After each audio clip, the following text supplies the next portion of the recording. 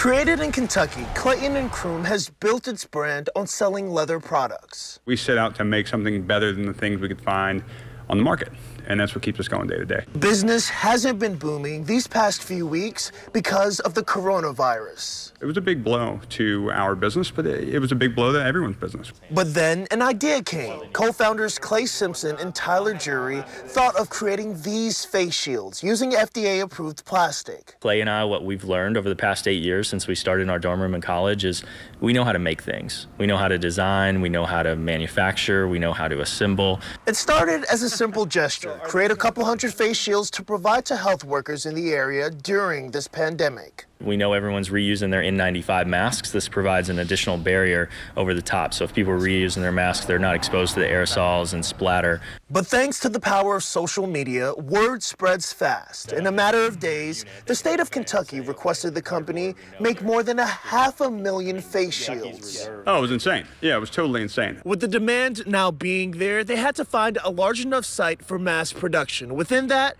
they also plan on hiring a couple dozen workers. A lot of people are laid off right now. They're not working, and so we're bringing people into an environment that's considered an essential business at this point in time. With requests from government agencies and health groups around the country, the owners say they have the resources in place to make a difference in the fight against COVID-19. It's all coming together, and we have the runway in front of us to be able to make a whole lot of masks. Shaquille Lord, WLKY News.